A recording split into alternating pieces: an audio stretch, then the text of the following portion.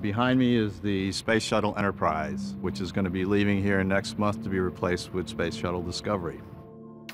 Enterprise was the first shuttle ever built, a test vehicle that never flew in space. She will move to a museum in New York City, and Discovery will take her place in the Smithsonian space hangar.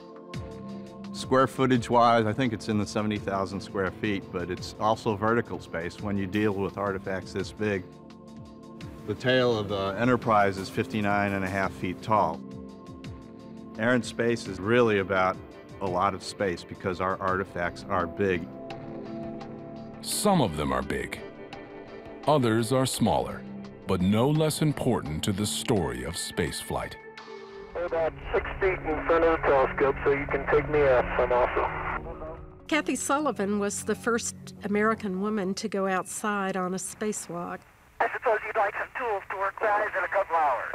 And shortly thereafter, her gloves were offered to us. The gloves are the only bit of the shuttle suit that really were pretty custom molded to each astronaut. So that the tip of your finger was as close as possible to the tip of the glove. Some artifacts tell a story of engineering and exotic materials. Others tell a story of culture and camaraderie. Melroy is the third female pilot in the shuttle program. I met Valerie Neal, and she said, have you thought about donating anything to the museum and that has flown? Copy, go for docking.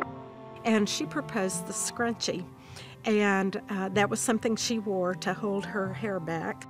This is Pam Melroy's scrunchie, and actually one of her hairs is still attached to the scrunchie, and that's something we actually want to preserve. We want to keep with the artifact.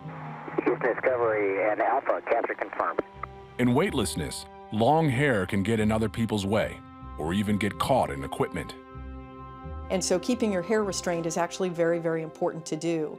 This Bambo bringing by a CWC. That really embodies what I think is important about being an astronaut, is taking care of your crew and your vehicle. So that's why I donated it.